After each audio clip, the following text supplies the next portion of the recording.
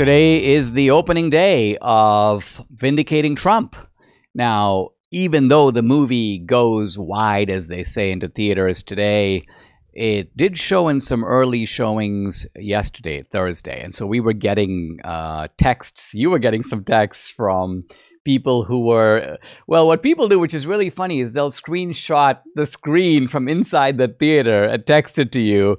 But the early reactions are really good. People seem to really enjoy the movie. Now, of course, it's a vindication for us in a sense. We're always thrilled when that happens, and because we work so hard in making the movie entertaining, captivating.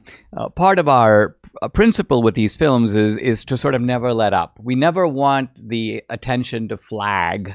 We never want, it's kind of like saying, I want to write a book. I never want people to put the book down, because if they put the book down, they're a little less likely to pick it up.